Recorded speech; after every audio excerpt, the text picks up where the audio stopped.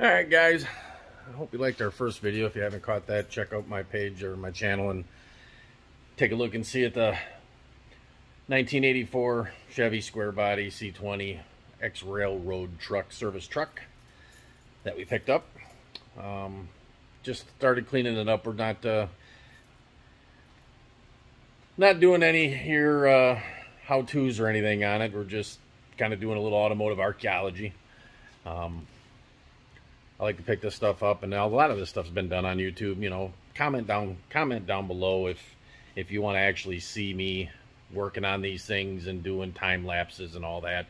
There's a million channels out there doing that. If you're looking for a how-to channel, I can do some more how-tos, I guess. I just figured there's a bazillion of those out there. Me, I like working on and customizing weird stuff. If I do something that I haven't seen anybody else do, I'll definitely show that stuff, something original. I just don't want to be the same as everybody out there showing you how to do brakes. There's a bazillion videos out there on how to do brakes. There's a bazillion videos on how to, you know, change your door panel or fix your window. If you want to see how I do it, you know, that's great. Let me know what you want to see for content. All I'm doing right now is just picking up some vehicles, going to show you the process I go through to clean them up. I like automotive archaeology. I get a kick out of looking over a vehicle, seeing what it's gone through, finding weird things with it, you know, receipts in the glove box. Hey, look at, they did this, or, you know, oh, it's been sitting this long, and this looks like it was used for this or whatnot. So as I go through and bring it back to life, I'm going to take you along for that. And I'll show you the before and afters. I'll have to buy a tripod if I'm going to be doing things where I'm going to have to do a time lapse of me actually working on the stuff. I'll definitely take a lot of pictures. I've always done that for myself. And if I ever sell a vehicle, I can show pictures that, hey, I'm not just telling you I did brakes. Here's a picture of what the brakes look like before. Here's the new after. So I can definitely put a lot of stills in. Come along on the ride with me as I go ahead and fix this thing up.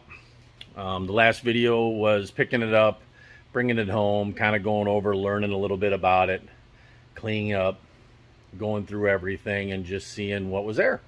So this video, I hope you enjoy it. I did brakes. This truck sat a long time, as far as I know. The guy that I bought it from, he bought it from the guy who had it a few years, and then it sat forever. And that guy bought it from the railroad company.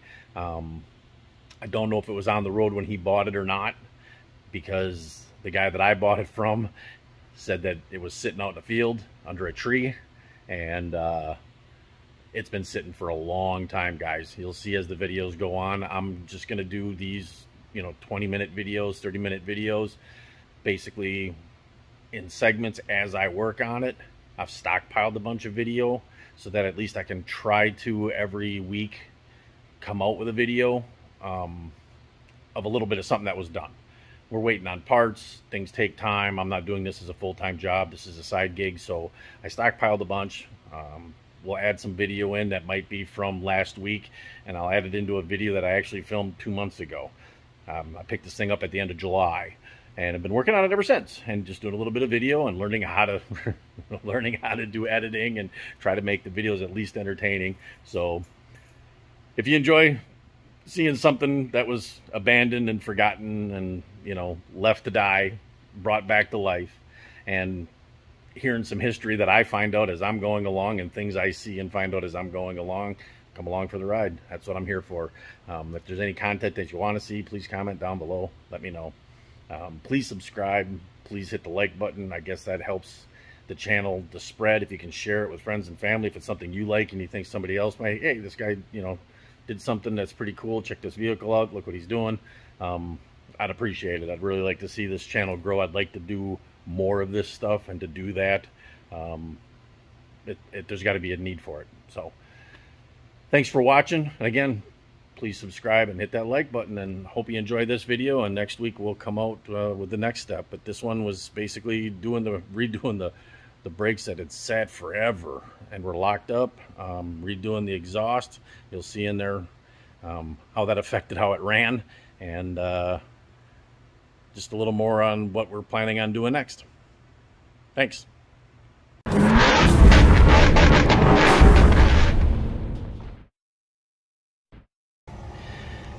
Alright, well, I didn't videotape this because it's just changing a freaking hose, but you get your bulkhead fitting. That's something that's fun to get off because there's always something in the way. Finally got her though. But new hose. Turn the rotors. Guy said they had never been turned. I gotta think this truck really does have 37,000 original miles on it. Just sat a while. That's where the rust came from, sitting under a tree. Rebuilt rotors from AC Delco. New AC Delco pads. That's an AC Delco hose. And turned that. Cleaned out all the bearings, repacked them. This front end should be nice. I'll deal with this. And maybe these, we'll see what they feel like after I clean the crud off. When we put the drop spindles on. Plan on lowering this at least 3 inches, if not 5 inches in the front.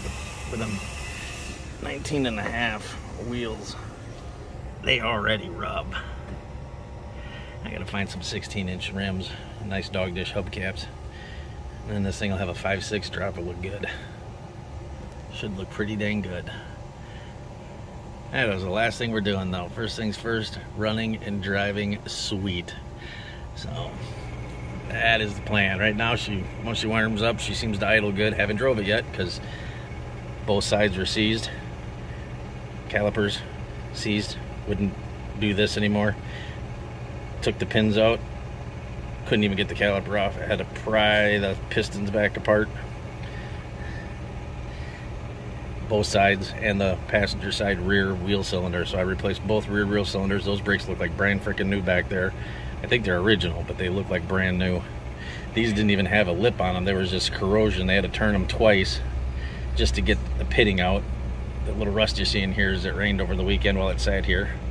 No biggie. It's all surface. But them are freshly turned. You can see the turn marks in there. We'll get this stuff cleaned up.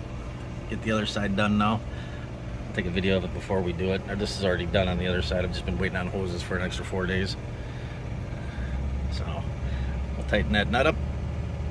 This side's done. Put it back together.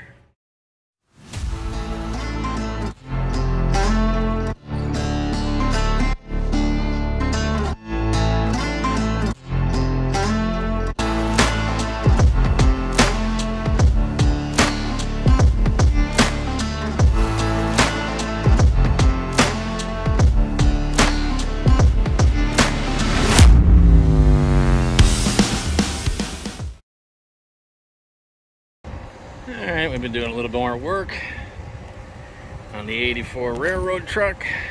84 C20 railroad truck. I don't think I took a video. I took some pictures, but I didn't think I took a video of after power washing everything. Big improvement. Still disgusting, but huge improvement. Now I can go through and actually, we're going to get a new rubber mat for this. I'm going to get a new dash pad or cover. I'm going to recover these seats. I'm thinking I was just going to fix the doors because they're wore and kind of sunbaked. Just wondering if I sanded them and painted them, but 220 bucks might be money well spent for new ones. These stupid things are $65 for a pair. Ugh. 300 bucks for door panels and handles, but no holes. That's surface rust. I'm gonna get this seat out maybe tomorrow. We'll see. Just go over some plans with you. Ceiling came out really good. You can see still some moldy crud, but really a lot better than it was. So we have a chance to really save this and bring it back in nice. You know, I mean, this bezel's filthy, but there's not a crack in it. It's not broken. I'm afraid to take it out because I'm going to clean it and clean all the lenses and everything of all the gauges. Everything works but the temp gauge, and I cannot find a temp wire anywhere or a temp sender anywhere in the engine compartment. I don't know if they eliminated it or what. So that's a little deal. A little surface rust over there. Same over here on this one. It's got crud down there. Yeah, so today's deal was, after I did the brakes, I went ahead and bled it, and I had a problem. It bled fine, and I couldn't get the brake light to come off. So I bled it one more time, and all of a sudden I had hardly any pedal. The brakes worked, but there was hardly any pedal. So I had a buddy of mine come over so I can do the old-fashioned way of pump and hold, and now they stop on a dime. All four of them go up and smoke. You can really lock them up good, so they work really nice, and they're gentle when you want them to be and really stop when you need it to be, and it was good. So I was excited, and I didn't take a video beforehand. I got the thing running, and the carburetor, when I got it,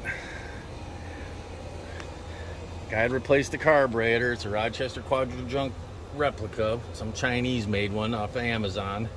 And there was a bunch of vacuum leaks. It ran like ass, but the motor didn't make any weird noises, so I knew the motor was good. It just needed tuning and playing well. I found a bunch of vacuum leaks. The brake booster itself wasn't hooked up properly. Got it running, but the choke wasn't working proper. I got the choke done today. Before I bled the brakes, I played around with the choke. Got it set really close to where it should be, and it sounded like ass. I mean, the thing idles beautiful, but it just sounded like it was backfiring and popping, and I should have taken a video of that before I went ahead and pulled out this homemade rusty crusty muffle your mama tube. The drywall screwed patches on it. They wrapped baling wire around it. It's all blown out on one end. Big crack in here. Rusty there. Can you hear all the shit in it? I had the idle on this thing. I could only get it turned up to idle at 610 RPMs. And that was maxed. Idled good. Sounded like shit. So I went ahead. I already had it ordered. I replaced it. You can see here the new tailpipe.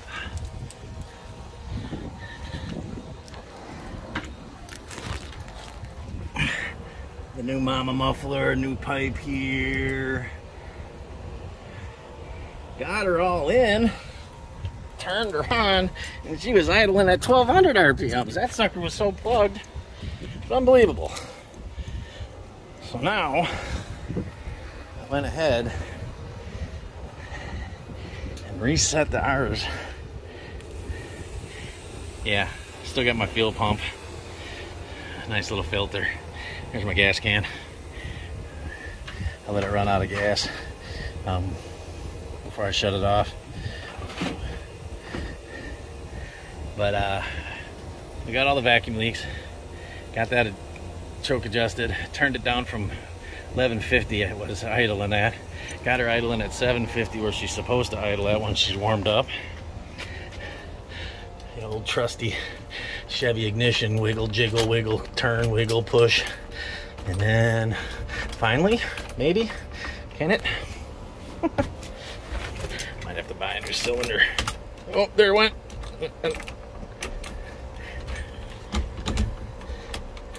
There it goes. Ready for this? This thing pops off so fast. And that light's still on even though the brakes are perfect, so there's got to be a switch somewhere.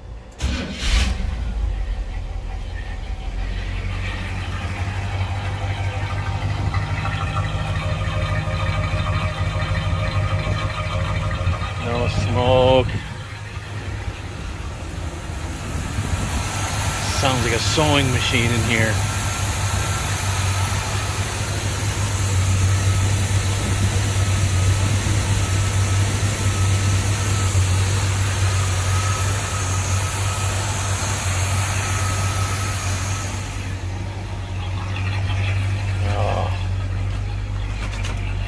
Maybe you can hear it.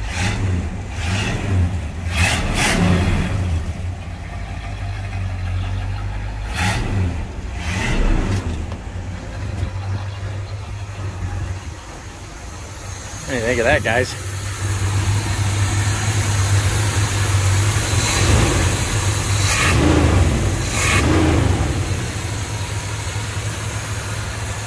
coming along. I was nervous. Nervous if this was just a little too sad for too long for my liking. I was afraid to buy and spend any money on her. I drove it around. It shifts beautifully. It rides decent. Its steering didn't work. The power steering was, I thought, shot. I thought the gearbox was leaking because there was a puddle under it the last time I backed it in with no power steering fluid at all. I thought maybe there was a major leak somewhere. I think we're running out of gas. Yeah, we're running out of gas.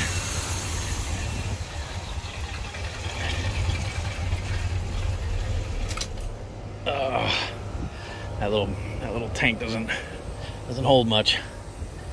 I only had like a gallon in there, so little test drive. But right underneath this was leaking, and I'm like, God, was the seal here bad? It's wet. Even now it's kind of wet. And I thought, well, maybe this hose here, it's pretty dry rotted down there. And this was completely empty. And I'm moving it. I need to know if I need a new pump or not. If this thing runs good, I'll put a new pump in it. We want power steering. I might have to take this out and put a new seal in it. So I filled that up with some power steering fluid with leak sealer. And it's never leaked a drop. It's full. It makes no noise. The steering works beautifully. I can't believe it. The water, the fluid I was seeing underneath there was coming from this. You see this hole? Every time you wiggle it, water'd splash out, run down here, run over there, and drip right off the side of the gearbox. What are the odds of that? So I was thinking the gearbox was leaking. And all it was is this. This is how long this has been sitting. This has got washer fluid in it, guys. Look at the crud in here. How long has this truck sat neglected and unappreciated? So a little bit of love can go a long ways. It ain't gonna be no perfect truck, but it's gonna be cool and saved and back on the road. And I tell you what, guys, underneath, and show you some more maybe later. I'll do underneath because I still got to pull the tanks. That one's got a hole, so I'm pulling that one to replace for sure with the new one. This one plugged, the guy said, so he didn't know what was going on. I'm going to clean it out, check the lines. It might be fine, and if it's good, I'm going to put it back in. If it's not, I'm just going to run one tank. It'd be nice to keep the two tanks, but how cool if this had new door panels, new seat, nice new rubber floor, the dash looking new glass, all new weather strip, out here. Get this painted black again, get all new weather strip. I'll rebuild these and clean the glass so it looks good with nice new black rubber all the way around.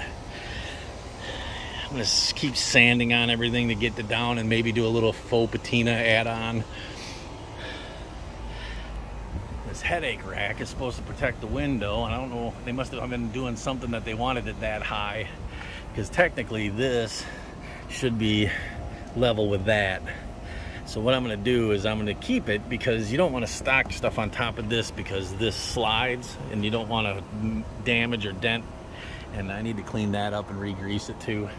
But I think what I'm going to do is I'm going to lower this to where it's supposed to be, so it sits just above the roof line. That way when you stack stuff on it, it's higher than the roof, so you don't dent the roof, or level with the roof, maybe a little higher, and then get that to match. That way you can still use it if you wanted to.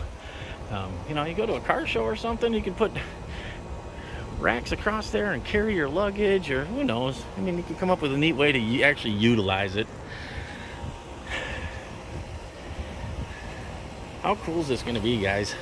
Am I crazy for thinking putting regular 16-inch wheels and getting rid of the 19.5s that are really expensive? Tires are over 200, almost 300 bucks a piece. Put the 16-inch back on here, some wagon wheels. I gained 4 inches.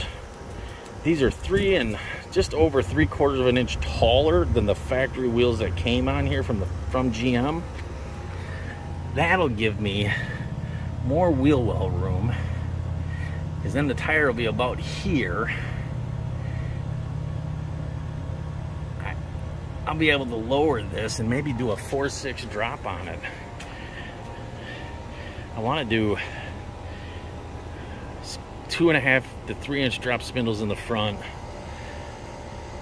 axle flip kit, possibly shackles, and then do a C-notch and get this thing sitting in the weeds but drivable and usable. I think it's going to be a really cool rig. Let me know what you guys think. It's going to be a while. I'm slowly doing this, but I've got other projects that I've promised relatives to get done. My dad's car's got to get done. Maybe we'll do some videos on that. I've already done a bunch of it. But I think, you know, getting that sitting down, getting this level sitting down. I mean, if I can drop this 2 inches just by changing tires this height, then by doing a 4-inch drop, this thing would be sitting pretty damn cool. I think it is going to be pretty damn neat.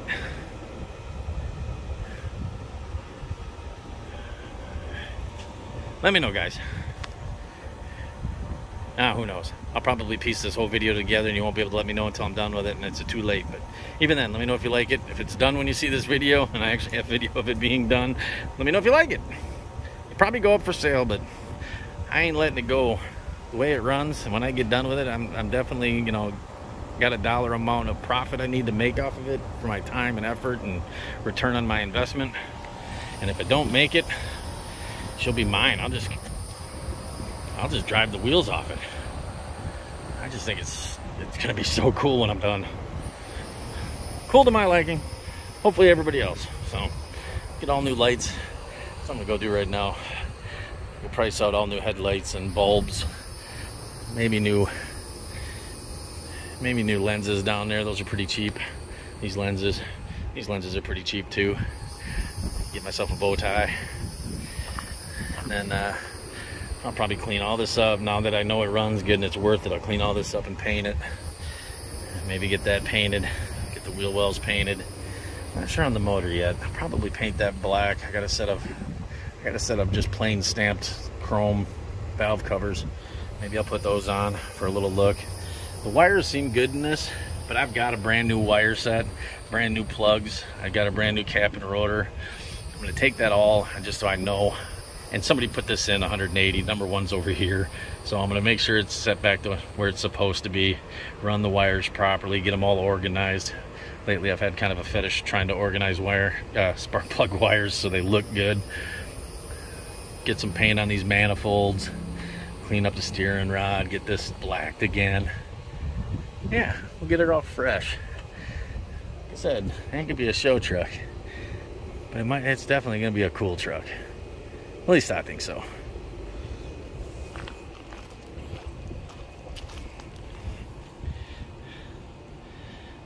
My buddy was over here helping me. He still looks at me like I'm crazy, but he likes pretty things. He likes his stuff shiny and painted. He likes my Patina 64. That's my Patina 64 down there. We'll do a video on that later. I ain't gonna tease you with that. But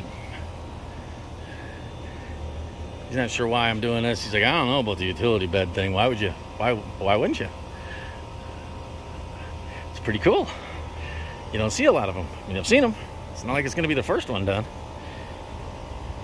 But it'll definitely be different when you show up to a car show or go to a cruise in or something. It'll definitely be a different rig. All sitting nice and low, patinaed, running good, interior looking good, engine compartment looking good. Leave the rest crusty rusty. Yeah, all right, I'm rambling. As Matt Happel says, Rambletron. Sorry about that. I'm just excited it runs so stinking good now that I'm excited. It's worth it. It's worth putting the money into. It's worth making happen. Oh, hi, Big Red One. How you doing? Good job hauling that back. All right. To the next clip or next video. We'll see. Have a good one, guys.